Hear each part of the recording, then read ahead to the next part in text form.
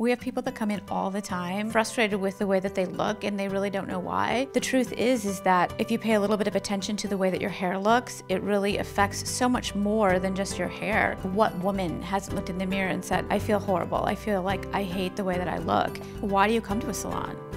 For us to fix that for you, and once they start to see what transformation can happen with their hair, they can come in feeling frustrated or sad or mad or angry, and they can go out feeling 100% different. It really does start with your hair. It doesn't really matter if you are a guy or if you're a girl. You come in feeling like a dog and go out feeling like a movie star, and everything's revived. Everything turns around every time you get a haircut.